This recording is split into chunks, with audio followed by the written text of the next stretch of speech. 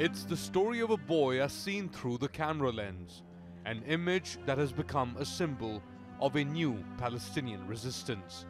Fawzi al Junaidi surrounded by IDF troops, his blindfolded face tilted towards the sky.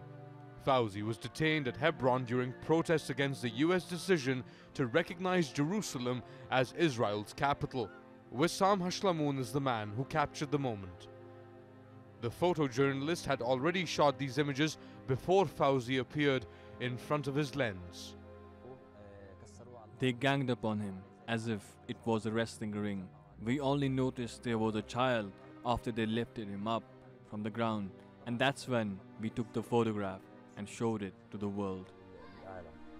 Fawzi's silent resistance, as seen through Wissam Hashlamoon's lens, has now gone viral. It's been shared thousands of times and held up by world leaders to rally support for the Palestinian cause. Muhammad al Junaidi, Fawzi's father, has been unable to work since a workplace injury left him disabled. It meant Fawzi had to grow up fast and start working early. For his grandmother, Fawzi's resistance is a justified act against what she says is Zionist colonization. I am proud that my grandson is one of the fine young men who are brave, strong, and capable of doing everything they are denied. I asked Fawzi's father what he thought of his son becoming a symbol of the latest Palestinian uprising. So how did Fawzi feel, given life in Hebron isn't easy for Palestinians? What were Fawzi's sentiments about living here and about the occupation? Fawzi was denied his childhood, youth, and joy by the occupation and the circumstances. He was denied from all his basic children's rights.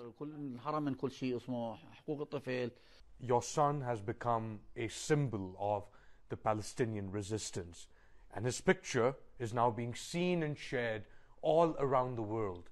How significant is that for you? I am proud of having a son like Fawzi, who is the talk of all people and the world. I am proud and honored to be his father. May God protect him and bring him back to me safely. Fawzi is still in an Israeli detention center. What is the first thing you want to do, or what you want your son to do when he's released, if he's released? I would embrace him. A son is the most precious thing in the world. One should be proud of having such a son. So when I see him, I will hug him with so much emotion.